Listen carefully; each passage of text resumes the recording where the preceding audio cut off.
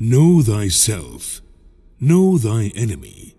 1,000 battles, 1,000 victories. He will win who knows when to fight and when not to fight. If fighting is sure to result in victory, then you must fight, even though the ruler forbid it. If fighting will not result in victory, then you must not fight even at the ruler's bidding. There is no instance of a nation benefiting from prolonged warfare. The supreme art of war is to subdue the enemy without fighting. If you know the enemy and know yourself, you need not fear the results of 100 battles. He will win who knows when to fight and when not to fight. Pretend inferiority and encourage his arrogance. If your opponent is of choleric temper, irritate him. To fight and conquer in all our battles is not supreme excellence.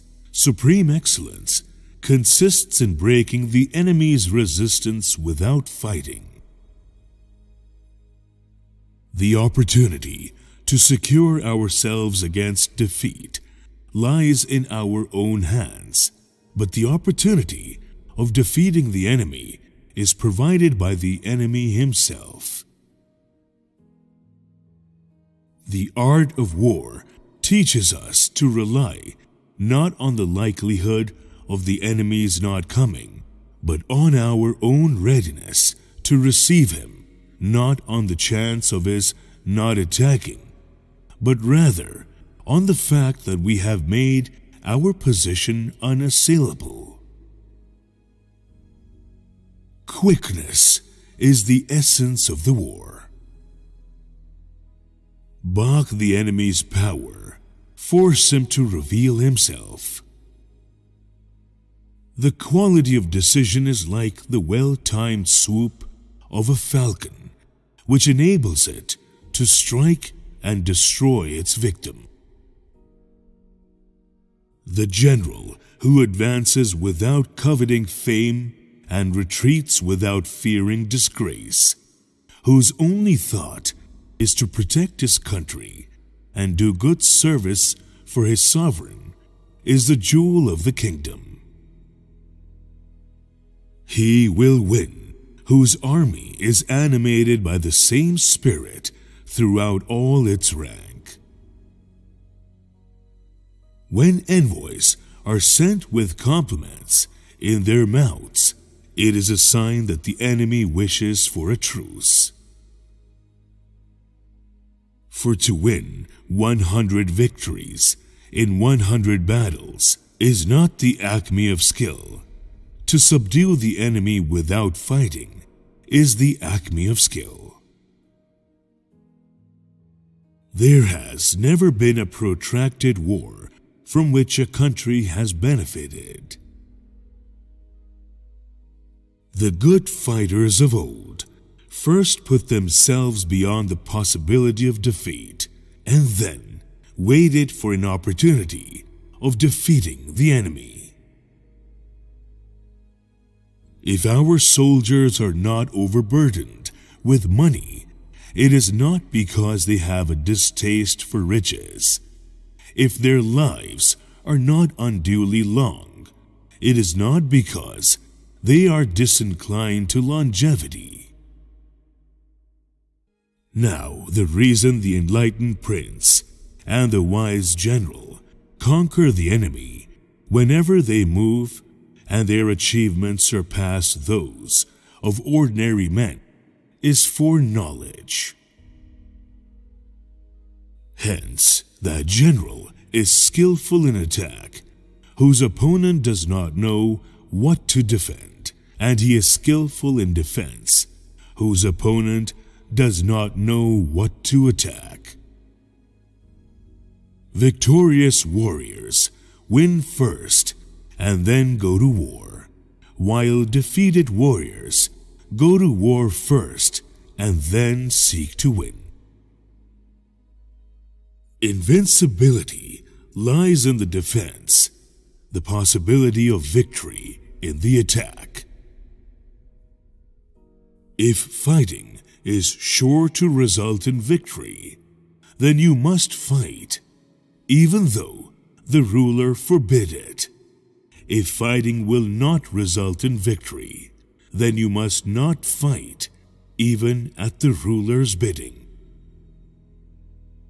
All men can see these tactics, whereby I conquer, but what none can see is the strategy out of which victory is evolved.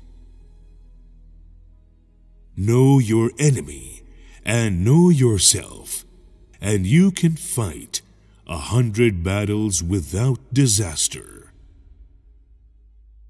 Regard your soldiers as your children, and they will follow you into the deepest valleys. Look on them as your own beloved sons, and they will stand by you even unto death. He who is prudent and lies in wait for an enemy who is not will be victorious. The general who wins the battle makes many calculations in his temple before the battle is fought. The general who loses makes but few calculations beforehand.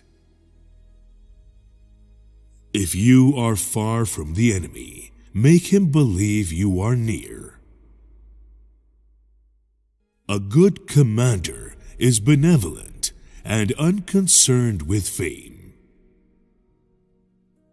If someone disrespects you, smile in front of him, and he will be ashamed of himself. The enlightened ruler is heedful, and the good general full of caution. To see victory only when it is within the ken of the common herd is not the acme of excellence.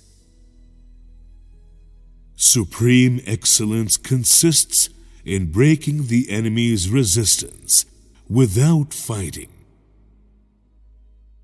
Secret operations are essential in war. Upon them, the army relies to make its every move. Prohibit the taking of omens and do away with superstitious doubts. Then, until death itself comes, no calamity need be feared. If ignorant both of your enemy and yourself, you are certain to be in peril. Victory usually goes to the army who has better trained officers and men. The art of war is of vital importance to the state. It is a matter of life and death, a road either to safety or to ruin. Hence, it is a subject of inquiry which can on no account be neglected. It is only the enlightened ruler and the wise general who will use the highest intelligence of the army for the purposes of spying, and thereby they achieve great results. For them to perceive the advantage of defeating the enemy, they must also have their rewards. If we know that our own men are in a condition to attack, but are unaware that the enemy is not open to attack, we have gone only halfway towards victory.